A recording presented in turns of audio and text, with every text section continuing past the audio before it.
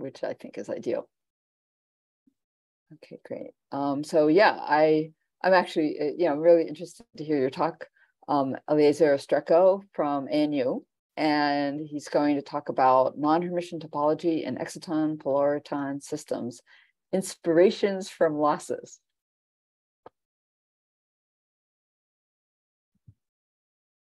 Okay, I hope it's showing the right screen. Yep, good morning, everyone. Yeah, it all looks good. Okay, right, thank you. Yep, so before I start, I would like to acknowledge the traditional owners of the land that we meet. At least here in Canberra, we have the Ngambri and Ngunnawal people, and acknowledge the elders, past, present, emerging. And if there is, I would like to extend that acknowledgement to regional and Torres Strait Islanders with us, listening with us today. Yep, so you can call me Eli. So I'm now a RC Decker Fellow under Elena Ostrovskaya's group at ANU, and I've been studying exciton polariton systems for about, I don't know, for about 8 years now. And this talk is mostly on one side of the one particular topic that we are interested in, which is non-Hermitian physics, and lately with non-Hermitian topology. So I would like, of course, to acknowledge the team that have been working on. So we start with this, we started like 5 of us, and most of the works that I presented was led by Tinge Gao when he was our postdoc and I was a PhD student. And Leo was also part of these works as well, who is now, Leo now is now in Monash University. And the other works are done in collaboration with Matthias Bordak, who has given his presentation fleet seminar 2 months ago, and Ting Hye Yoon, who was a PhD student from Monash, but he was with us for most of the time, and now he's back in China. Maciek also gave a fleet seminar a few years ago, and Dąbrówka visited us, unfortunately, during COVID, but we were very, very productive during her visit. So we also acknowledge the collaborators. There's a lot of them. I can't list all of them, but mostly our PIs, Ben Hoefling from Würzburg University, who has provided us with some of the samples that we presented here, and also with David Snow. And the latter part of the talk, you have our very close collaboration with Tim Liu and Professor Chiwa Xiong, who's now moved to Tsinghua University, and of course, Dr. Louis Su, who has also visited us just before COVID to do these wonderful experiments. So my talk will be mainly about exciton polaritons. So they are light matter particles that can form a quantum fluid at ambient conditions. So because of their properties that I will explain later on, you can form Bose-Einstein condensate and superfluids at room temperature. And because of this, we have now this a very good technological step towards application of these macroscopic quantum states. So there are a number of proposals for solid-state platform devices based on exciton polaritons, like ultra-low threshold lasers, all optical logic gates, maybe quantum simulators, and of course, at fleet we propose low-energy devices. And this is part of research theme 2, where we want to create a superfluid transistor that takes advantage of the zero resistance in a superfluid. So the other topic that I won't be really delving into, because most of us here in Fleet is familiar with it, is on topological physics. And I think the main interesting part for us is because of this topological protection, you get these robust effects. So for example, with the quantum Hall effect, we get this ladder in the Hall resistance. These ladders are apparently really robust against fluctuations in temperature and impurities. And understanding this effect in the language of topology has done the advent of topological materials, and this is one of it's the main subject of interest in fleet, and we are hoping to create this topological insulator transistor. So this topological physics is sort of, I would say, universal, because there's now some imitations, because I mean it's a general thing, and it has been a lot of advances in photonics and topological photonics, in ultra cold atoms, even in synthetic dimensions and electrical circuits, to name a few. So the other topic that I would be mostly talking about is about non-Hermitian physics, which is the physics of gain and loss. It has gained traction in the past 10 or 20 years, and it's because of its, partly because of some counterintuitive effects that brings to the tables. For example, when we introduce loss to a material, we know that a transmission will go down significantly. But if you design this loss properly, in a smart way, then as you increase the loss further, the transmission actually goes up, which is indeed counterintuitive. And this has been shown for lasers as well. So when you increase the loss in laser, then you sort of turn off the laser. But apparently, some particular design, as you increase the loss further, the lasing will turn on again. So indeed, this is a counterintuitive effect, and it might be useful for a lot of applications. So this field has blown up, and there's a lot of other effects as well, like unidirectional reflectance and invisibility, non-reciprocal light propagation, and enhanced sensing in topological switching. So from here, you can already see that there are some topological effects in non-Hermitian physics, and this is what I will present in this work.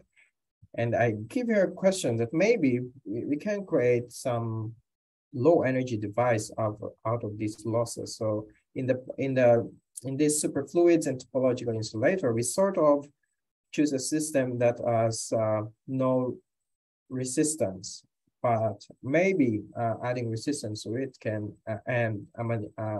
properly designing the resistance, or at least the loss, then we can create a new device. But of course, hopefully you'll get inspiration from this talk. So I have a basic outline here. We have, my talk, there's basically 3 parts: the non-Hermitian effects in parameter space of exciton polaritons, non-Hermitian topology of anisotropic exciton polaritons, and the last part is dissipative coupling and negative mass dynamics. I hope I have enough time to talk about the last part. So first, let me introduce this, like a refresher on exciton polaritons. So exciton polaritons are mixed states of light and matter. So how do we mix this? So you can think of it as mixing them, but not in a chemistry way, in the physics way, which is interesting. So we start with our first ingredient, which is light. So we choose a particular one, which are called massive photons. So when you place, and these photons exist in a planar microcavity. So the planar microcavity is basically made of 2 mirrors parallel to each other, and you want the distance between them to be in the order of the wavelength of light. And then with that, when you look at the dispersion, or at least the momentum or wave vector the energy dependence of the wave vector and momentum, you can see that at k equal to 0, this is the in-plane momentum, the momentum along the plane of the mirror, you see that the energy is actually not 0. And because of that, you'll get this effective mass near 0 momentum. And it's not 0 because you still have light bouncing back and forth, but at 0 angle. So this creates our massive photons in a planar microcavity. So the second ingredient is the matter, which is exciton. So as you know, in fleet, we study also different types of excitons, and these excitons, some of them can strongly interact with light, and this is our main ingredient. And if basically we just fuse them and combine them, and this once they're combined, it forms a polariton. So let me that's a polariton. show this simple structure. So you start with an exciton. When the exciton decays, it emits a photon, but this photon is trapped within the cavity. So there will be a continuous exchange of energy between the photon and the exciton. And when this exchange of energy is faster than other loss rates in the system, you create this new particle, new quasi-particle, which is the polariton. So basically, when they are mixed, you create this new quantum state. And it has this properties. So they are composite bosons, therefore they can form a BC, and they have some pseudospin, and this BC is a spin condensate. So the polariton inherits from the matter part the strong Coulomb interaction. So it gives it some strong nonlinearity and gives some energy relaxation or scattering with each other. And of course, it's important to create a superfluid. From the light part, it inherits very small effective mass, about 10 to the -4 of the bare electron mass. So this will enable high critical temperature, which is can go up to even larger than room temperature, and also some ultra fast dynamics in the order of picoseconds, or tens of picoseconds. But it also inherits the very short lifetime of the photons. So if you look at the mirrors here, the photons will be bouncing back and forth from the mirror, but the mirrors are not perfect. So eventually the photons will escape the cavity, and this lifetime is of this order. And because of this very short lifetime, it's in the order of the scattering, the energy relaxation of the system, then it prevents full thermalization of exciton polariton condensates, for example. This is before it was seen as problematic, but as I will show you here, it's actually a feature, and a very important feature, especially for understanding non-Hermitian physics.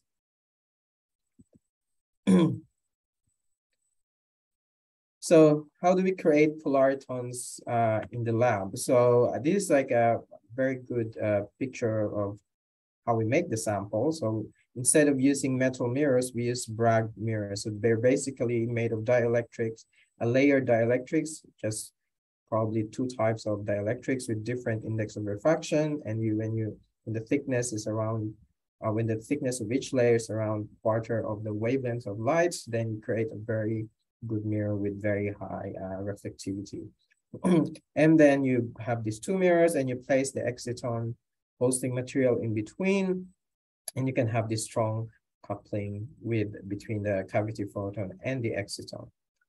And as I said, even if this mirror have very high reflectivity, the photons are very hard to trap, and they will eventually leak out of the cavity. But this leak is actually really good because this photon carries a lot of information about the polariton. So the angle of emission is actually our in-plane momentum. So we'll be able to measure the momentum, for example. So the typical experimental setup is like this. We place the sample in a cryostat, depending on the sample, and some of them can work at room temperature. And we basically have excitation. We use a laser, and we vary the shape of the laser, the spatial profile, and image it on the sample. So we have a spatially, we have a laser pumps which have different shapes, and then the sample, it will create the polaritons inside, and there will be some emission because of when the polariton decay, and this will be collected towards our detection. So our detection is, we have a lot of plethora. We have a lot of imaging capabilities for polariton. So we can measure in energy, time, real and momentum space. We can also measure the spin texture, and we can also measure the phase of the condensate. So it's actually a very good system for studying macroscopic quantum states. So it gives us this really nice imaging techniques, and it's basically just looks like watching a movie of the condensate. So to create the condensate, it's a complicated process. So I'll try to explain it as good as possible as I can. So let's start with this energy and momentum, which we call as dispersion relation of the particles. So the exciton, we basically approximate it as a constant dependence on momentum, the band structure, because in this momentum range, it's basically a constant because of its really big effective mass. And the photon you have here is quadratic because they are quadratic near the zero inclined momentum or angle. Now, when you have coupling between them, you form the exciton polariton. So there's an upper branch and the lower branch. So, and you can clearly see this level repulsion, which defines your strong interaction between photons and exciton. Now, to create them, we first pump using our laser very high energy.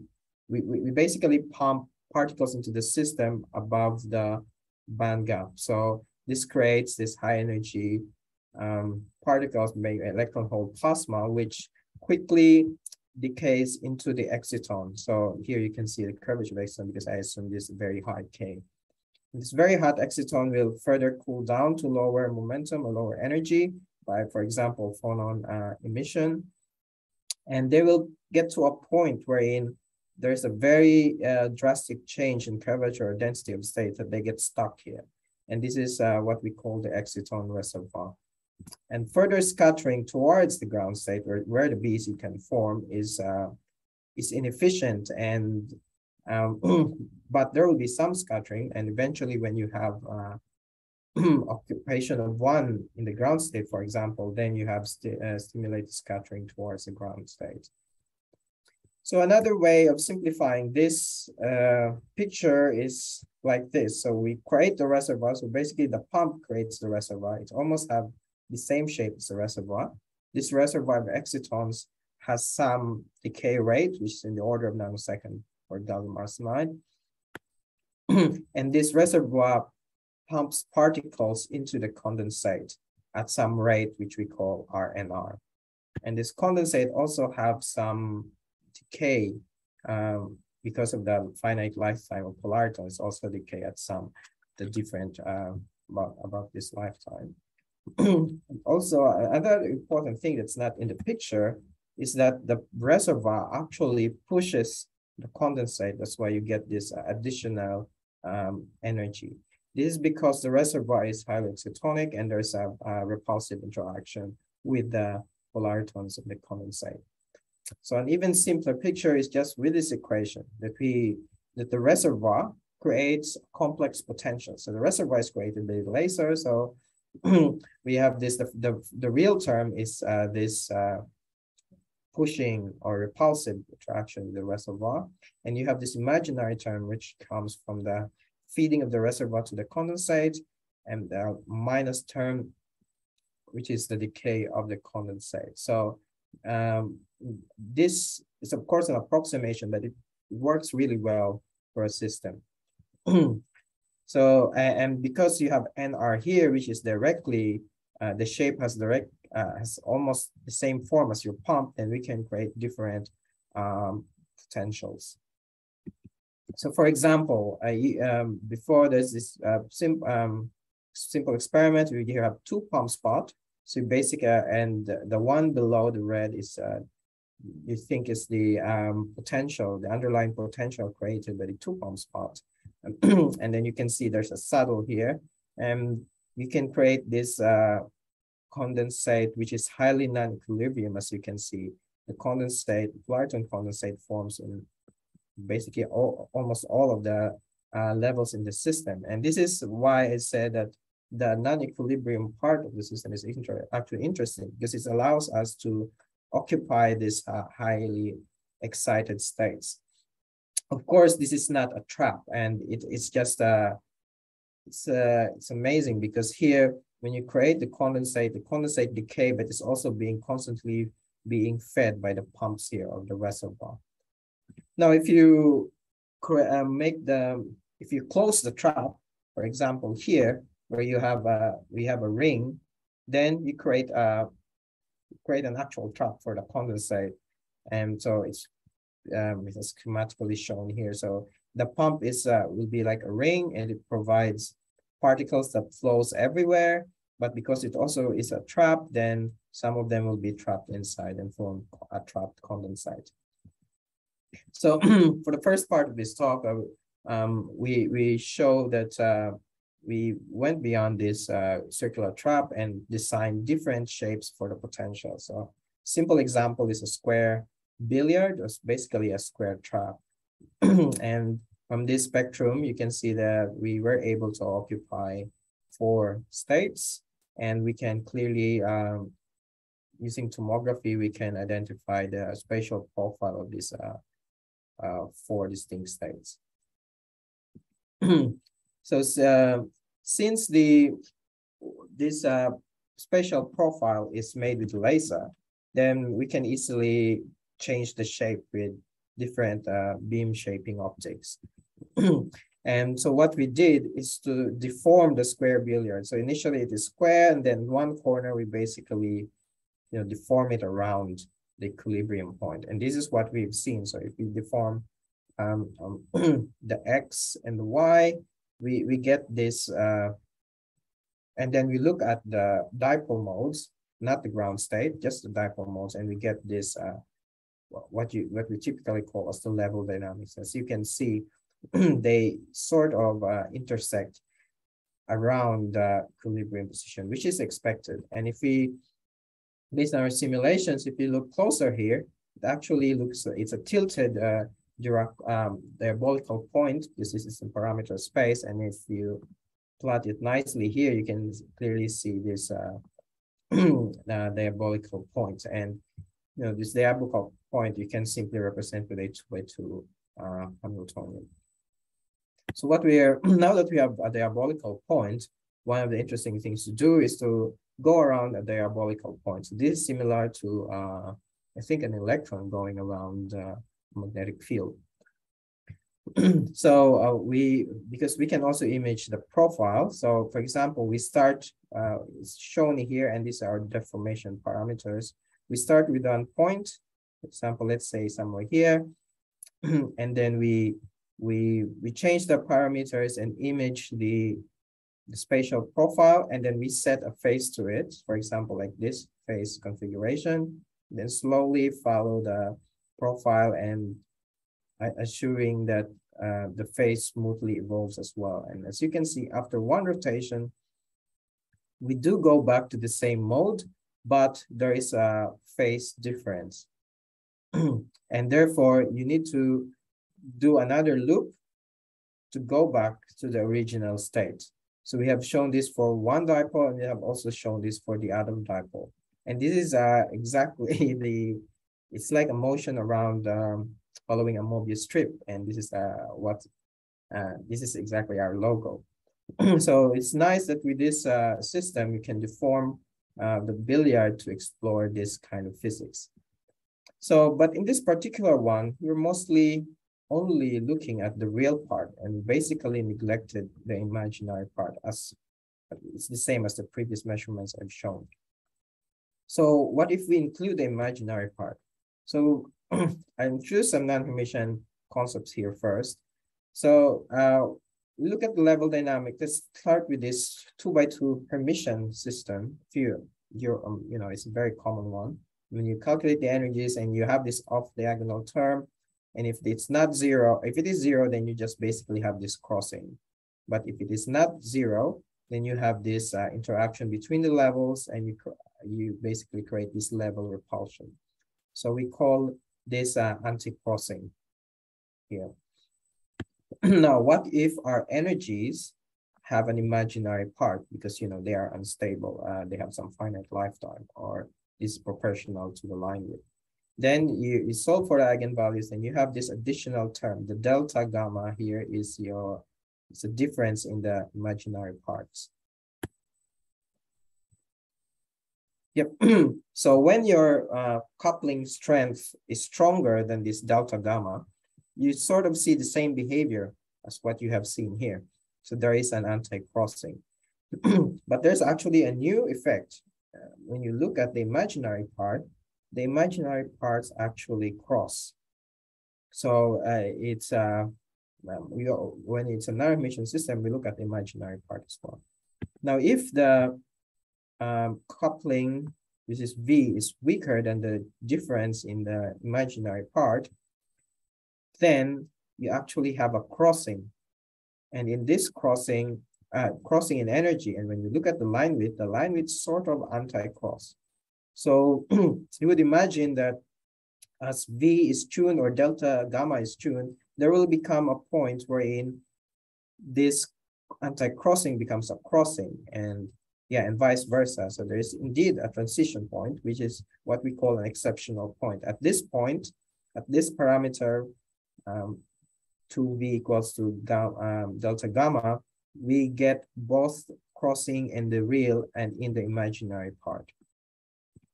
And that is because the eigenvalues form this has this behavior in the parameter space of their energies in this Riemann sheets. So as you can see, when delta gamma is large, which is this case, so we have crossing here in the real part, then anti-crossing the imaginary part. And then when delta gamma is small, then we get this behavior shown here on the left. But as you can see, there is a point here that basically connects, it's a branch point, basically connects these two regimes. And you can see that there's some interesting topology in this energy Riemann sheets. So now going back to the experiment, we now use a billiard, but we now take advantage of this imaginary part. So instead of using a simple square billiard, we use a sinar billiard. So it's basically a rectangle with a circular defect with radius r, and then we have a thickness of the walls of the billiard, or thickness g. So we use this specifically because this is, in the classical limit, this is chaotic. That means the energy levels will try to avoid each other. So there will be a lot of energy anti-crossings in the Hermitian and in the Hermitian limit of the system. So this is indeed what we have observed. So we look at, of course, when we do this measurement, we see a lot of different states. As you can actually see, the gray one is a very high order mode, but we only focus on these two modes. So it is actually a dipole and like a three-lobe mode. And as you can see, they have some anti-crossing. This anti-crossing is shown because on the left side, it looks like a dipole, but on the right side, become this three-lobe mode. So there is some anti-crossing in energy. And you can also look at the line width that there is a crossing in the line width. So we now want to tune this such that we can convert this anti-crossing to a crossing by the same with this parameter here. We change the defect size, and we found out that it's to change this from anti-crossing to crossing, we need to change this thickness D. What happens when we change the wall thickness, it controls the overlap of the eigenstate with the reservoir, and as a result, this dipole and this three-lobe mode will have different overlap with the reservoir. So you will basically change the difference in their line widths. And this is indeed what we have observed. So we converted the crossing to the anti-crossing to a crossing, and then we look at the line width, we see an anti-crossing. So therefore, we have a signature here of an exceptional point. And of course, finding the exceptional point is impossible because it's a single point, but similar to the diabolical point, we get some interesting effects when we encircle this exceptional point. So it's a very similar procedure as for the one before. So we suspect the exceptional point is somewhere in our parameter space, and then we basically tune our parameter space by increasing R and changing D to go around it. So, so you can see here, and then same procedure, we image the mode profile, then we set a phase, and then make sure that we evolve around it. The phase evolves smoothly as well. But for this particular one, we needed to do some simulations as well because it's a very it's not trivial to see how the phase would evolve. So after one loop, what happens is in this system, we actually don't go back to the original mode. We end up to the other state, which is a three-lobe mode when you start with a dipole. So we need to continue with our loop. So from from the 3-lobe mode here, for one loop, then we go back to the 2-lobe mode where we started. So these are already 2 loops, but as you can see, the start and the end has again this phase difference. So this would mean we need to do another set of 2 loops to go back to original state. And this is because of the non-trivial topology of the band structure or the energy. So as you can see, if you start from here, from one of the energy sheets, as you go around it, you actually end up in the other energy sheet. So you need to do another one to go back to the first. And as you can see, after you go back to the original energy sheet, you get this pi phase, so similar to the diabolical point. So therefore, you need to do this 4 times. And unfortunately, I can't find a picture on how this would look like. It's like a double movie strip, and yeah, maybe it's like an inspiration for Flip 2.0. So yes, so now you have shown that the energy structure close to the exceptional point has this interesting topology. And now, how about the actual eigenstate? So we only look at the energy. So at the exceptional point, the Hamiltonian would look like this. And of course, there is a degenerate energy eigenvalue, because there's only one energy eigenvalue. But the other interesting part with this non-Hermitian system is there will also be a single eigenvector. So in Hermitian systems, the energy can be degenerate, but you still have 2 independent eigenvectors. But in the exceptional point, you actually only have one. And there you have a particular configuration, which has this pi/2 phase between the 2 original modes. And this is very, not exactly at the exceptional point this appears, but close to it, it actually just increases in value. So this is also observable, even if you're not exactly at the exceptional point. So to demonstrate this experimentally, we use a ring, and in this ring, we sort of cut it in half, so that one side of the ring has more reservoir and it's very thin on the other side. This way, if you look at here, this dipole mode will have a stronger overlap with the reservoir, so therefore we can strongly change this the gain on it compared to the other one. So we can, similar to the other experiment I presented before, and then we have a simulation here from Leo on by these 2, where you can get this crossing and anti-crossing behavior as before. And indeed, close to the exceptional point, we should be somewhere here. When we look at the, these are the 2 images away from the exceptional point, so somewhere here. You have these 2 dipoles, but if you add them up in this manner, then you create a vortex. So if in normal system, this phase, this is Hermitian, then the phase it's hard to say what phase the interference between them will pick. But here there's no actual interference. There is a single chiral state, and it always forms a vortex as shown here. So here we have also shown that at the exceptional point, there is a chirality.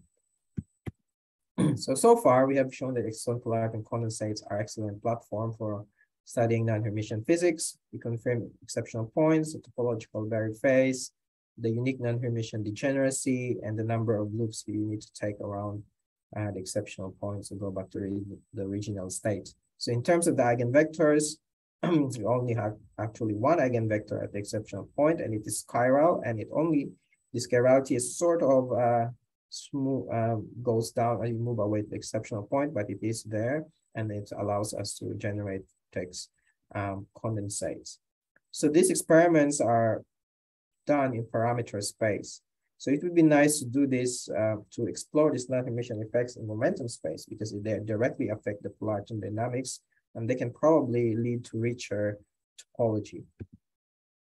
So to move forward, we give a view on the dispersion of polaritons. So let us focus on the lower polariton, because that's the only thing we've been working on anyway. So at the lower polariton, we can approximate the dispersion using this Hamiltonian. But as you can see now, this is 2 by 2 because there are the Polariton system has 2 spins. It's like a spin 1/2, but it is a boson. But these 2 spins basically just the circular polarization of light that interacts with the exciton. So we can model the dispersion here using this simple model. So we have diagonal components, which is basically some average, the average dispersion of the system. So it looks like this one. So it's parabolic. It's like a massive particle. Then you have this off-diagonal components. So the first one, the blue one, is called, we call it the TTM splitting. So it's like a spin orbit coupling. But so this originates because the mirrors, as you know from optics, that the mirrors will at different, when you, at some angle, the mirror will reflect different intensities for TE and TM modes. I mean, that is how we use our sunnies for. And the alpha here is the red one, is called XY splitting. So what it does, it lifts the degeneracy at k equal to 0. So now you have 2 states k equal to 0. And it leads to this anisotropic dispersion, such that, for example, in the kx direction, you don't have a crossing. The 2 modes are actually separate, but in the ky direction, you have this crossing at some particular k. So this has been observed in a wide range of systems. It's just a matter of, I think it's just a matter of if you can resolve this splitting really well. So another way of looking at this Hamiltonian is in the language of like gauge fields. Basically, we have this particle and plus a gauge field, and it looks like this. We have a gauge field along x, along y, and 0 along z. And from here, the dispersion that we have shown before that only cross along y is this is flipped, but they actually form tilted Dirac cones. So I removed the mean so that it looks like an upright Dirac cone, and just highlighted the Dirac cone here. So basically, we have 2 Dirac cones in momentum space. One interesting fact about this one is in the language of an effective gauge field, we basically look at the spin, the polarization of the photon, for example. So in the Poincare sphere, we map it to a block sphere, and then here is the circular polarization of the photon, and you have the linear polarization configuration along the equator. When you do this, then you can calculate the pseudo-spin texture or the field texture in the system, and you can actually see there's like 2 monopoles at both ends emanating from the Dirac point. So one is like you have outward flow of the field, and one is the sink. So when you add a sigma z term here, or a out of plane field, which is done experimentally before, and you will open the gap, very similar way to how we do it in solid state systems. And because of this, we can create this finite Berry curvature as shown by our colleague Olivier. And from this finite curvature, you can observe this anomalous hole drift, which is very small, but still observable. Now, to get this non-Hermitian, this topological effect, we need this very strong magnetic field of 9 Tesla. But now, if you add loss to the system, you can sort of also observe a new type of topology. So we found out that because non-Hermitian, because polaritons have losses, then the gauge field must be complex as well. And it turns out that it's simply these 2 parameters, beta and alpha, just simply extend them into the complex space. And it actually, based on our simulation, it actually fits the experiment really well. So for this, we use a lead halide perovskite in a microcavity. Then we measure the real the energy, which is the real part, and also the line width. So you can see along this direction, we have crossing in energy. And then we look at the line width. There is also a crossing in line width, but this crossing happens at a different case or around here. So And what happens actually to the Dirac points that I've shown before, they will split into a pair of exceptional points shown here. So instead of opening up when you add a magnetic field, here when you add loss, you actually convert the Dirac point to a pair of exceptional points. So what is interesting is this is has a simple, very simple structure. You create these two exceptional points. They're actually connected to each other. So this is the connection. The green one here is when the energies are degenerate. And this is called the bulk Fermi arc, which they just what you see in also in 3D biosystems. And there's also a connection with the imaginary one, which we call the imaginary Fermi arc. So they form loops, closed loops in momentum space. So all of these exceptional points are connected to each other. So it's can either be two loops, two separate loops, or a big single loops. Or the loops can, the lines, the arcs can extend to infinity as well. So now to find the exceptional point in the system, we sort of use this guide that we know where the Fermi arcs are. So for example, if we know that the exceptional point is somewhere here, then we look at the energies along this direction in momentum space, and this is how it will look like. So in energy, they almost kiss each other, but in line with definitely there is a crossing. And then as we move to the left, now we cross the imaginary arc, Fermi arc, and then we can clearly see this crossing in imaginary arc and anti-crossing in the real part. So from here, doing this like basically a scan, we can sort of estimate where the exceptional points would be. So and indeed confirm their existence. So here we have this scan, and you can really see here, these are the where we think the exceptional points would be. And we measure a Fermi arc around 0.31 inverse microns. This is very small. And this also been observed in photonic crystals as well, this observation of the bulk Fermi arc in this two-dimensional system. Now, before we've shown that there's a chirality at the exceptional point. So how does it look like here? So this is now our gauge field, and we have these exceptional points. Now, when we actually look at the polarization around this exceptional point, actually look like this. So in this system, there is no sigma z term, but we actually have circular polarization, and this circular polarization is our chirality. And another important thing, just a reminder here, to get circular polarization, the Hermitian limit, you need to add this magnetic field, this sigma out-of-plane magnetic field. Now, there's another important thing here is you can say state 1 and state 2 actually have the same circular polarization. We would assume that the two states will be orthogonal with each other, but it is not the case here.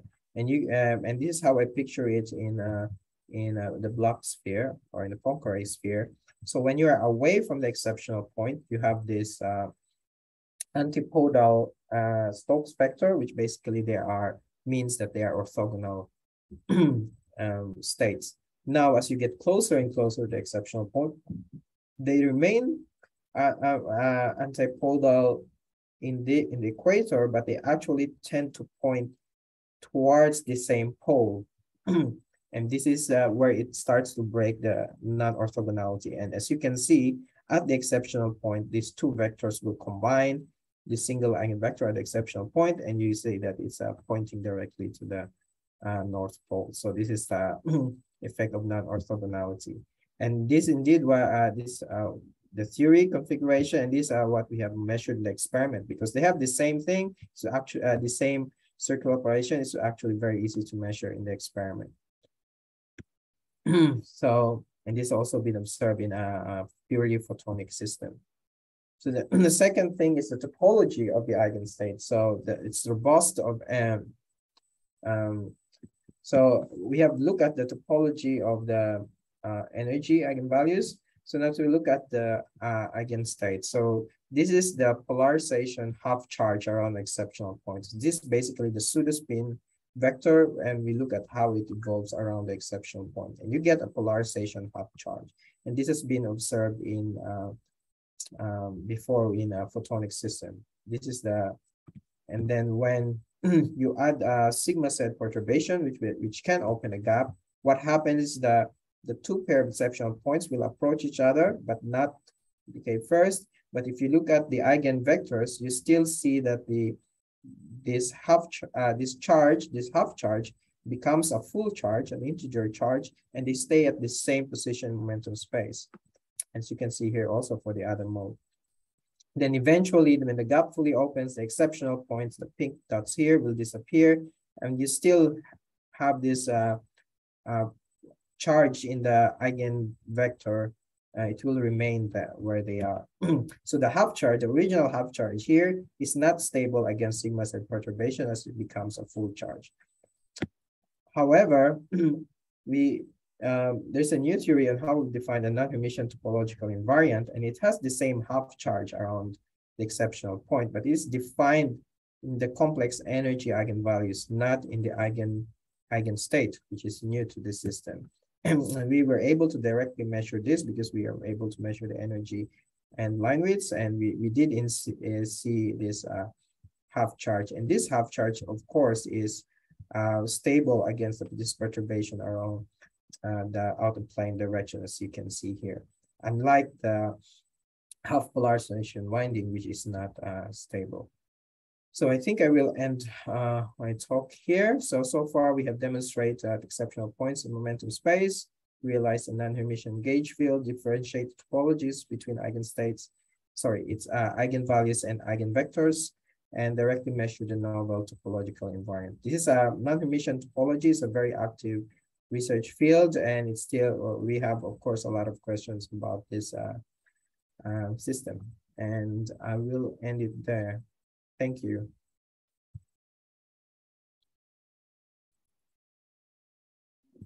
Well, thanks a lot for a great talk. Okay, oh yes, I saw some reaction. I guess I had a question, sort of large scale question, which is, do you have to do something special with materials? I mean, you talked about like this incredible phenomenology that you observe, but you know, do you have to do something special, or will any exciton thing you put it in put it in a cavity and it'll do this? Yeah. So do you think for the non-Hermitian physics or the like condensation? I think you can pick whatever you want to answer there. I mean, because I really, sort of interested overall, like how general the phenomena are. Yeah. So for exciton polaritons, it's a general effect. So you can even use other solid state excitations like phonon to couple with light, and it just appears that exciton polaritons is more interesting because I think historically people want to condense excitons, and then so coupling excitons to photons have been more straightforward direction, and that has been productive in creating convincingly this Bose-Einstein condensates at elevated temperatures. In terms of non-Hermitian physics, it's I think for now there's no engineering that we did in our system. It's just that we characterize the system, and if you don't neglect the imaginary part, then you're able to explore this new physics. So yeah, so I hope that answered both questions. I think that, yeah, but then I guess the next question is that one of the real attractions is this, doing things at room temperature, getting sort of exotic quantum physics at room temperature. And so what controls that? And what are the how high can you go? Kind of thing. So in terms of effective mass, it's more than room temperature. So it's not the mass is a problem. So it's a problem is the stability of the excitons. So for gallium arsenide, which is the first part of our sample, the excitons won't exist at room temperature because the binding energies are really small, not really small, but they're small, like 10 MeV. So it's less than the thermal energy. So they're thermal energy, But other materials. So I think this is the push now in the field to find materials that have stable excitons. There's a number of them, but the second is to actually make sure that material itself is stable. So perovskites are pretty good. They condense at room temperature, but they don't last as long. I mean, our gallium arsenide samples, we've been using it for 5 years or more, and they're still working, but yeah. Oh, I see. Only Oh, so the perovskites, it's like the air sensitivity that's the issue. Yeah, Is yeah. that right? Yeah. Okay. Yeah. So I think even, yeah. So yes. So there are also the organics, which works well at room temperature, but the organics are also not stable against bleaching of the laser. When you use the laser, they eventually die. Yeah, So yeah. I think for now, there's no perfect material yet. Okay. So it's mostly on the material side. Yeah, well, that's what I mean, I'm so sure. So the point is, if you have like so you want a really high binding energy, Yeah, but do you pay the dipole? Do you pay the dipole coupling, or that's fine? So it would be also good to have the dipole, the coupling strength to reduce to create a Rabi coupling that is, to be more than the line width, so you can see actually two levels. So yeah, for example, for TMDs, this is just above the line width of TMDs. We have shown this, but condensation TMDs, it seems to be very hard. So gallium, I think the interesting one would be wait. So what makes it hard? I mean, I'm just trying to get a sense of like what the challenges are. The question I think the problem with excitons in TMDs is because the excitons there have very short lifetime. It's a lifetime. Second. Okay. Yeah. So okay. Yeah. So that's also the problem.